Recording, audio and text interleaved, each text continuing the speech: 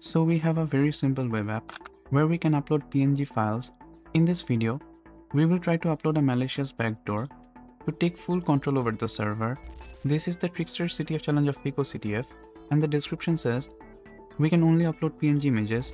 So first let's try to understand how the website works. Let's try to upload a PNG image. I'll click on browse, select my PNG image and click on open and click on upload file. I can see the file was uploaded and I also get a confirmation that it is a valid PNG file. So we do not know the directory where this file was uploaded. Let's see if we can find any information.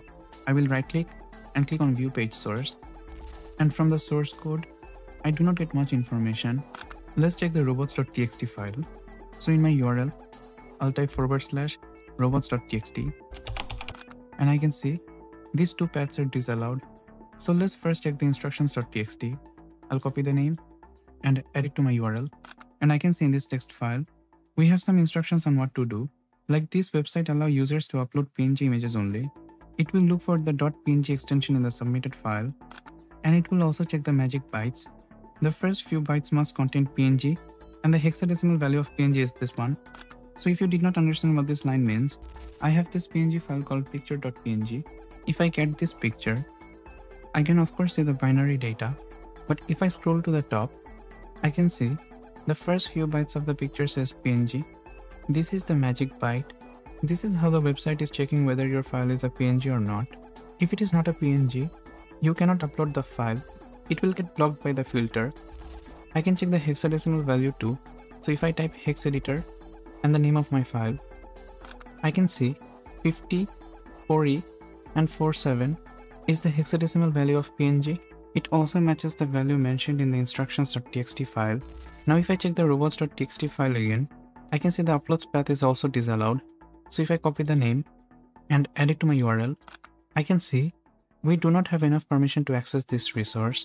So let's see, other than accessing the directory, if we can directly access our file. So the name of my file is picture.png. I will type this in my URL, picture.png, and I can see I can directly access the file.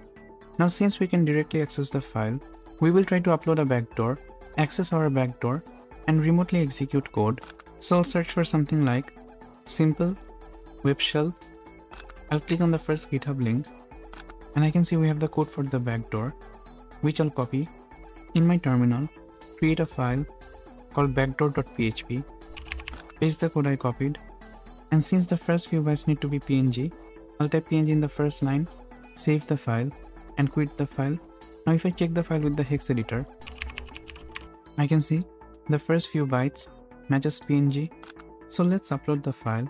I'll click on browse, select all files, select my backdoor.php and click on open and click on upload file, and we get an error message saying that the file name does not match .png.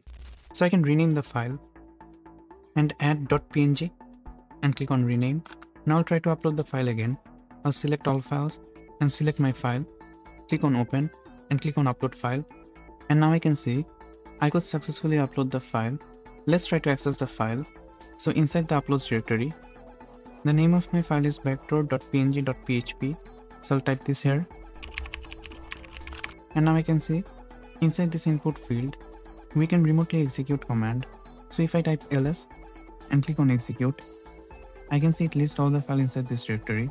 So this is the backdoor I uploaded, and this was the picture I uploaded. Let's try to find our flag. So I'll type find. I'll search for the whole file system, and for the name, I'll search for flag.txt. So there does not seem to be a flag.txt. What if I try to search for all the txt files in the system? So find, I want to search for the whole file system, and the name, I'll search for anything that ends in .txt. And I can see we have few files that have permission denied. We do not have to care for this. Let's try to access the file where we don't have the permission denied error. So if I scroll to the bottom of the page, I can see we have few files under the HTML directory. So we know what is inside this and this. We haven't checked this.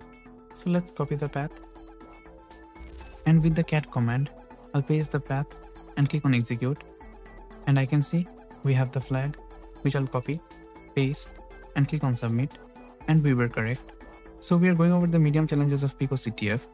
If you want to follow along, please subscribe to the channel. Thank you so much for watching.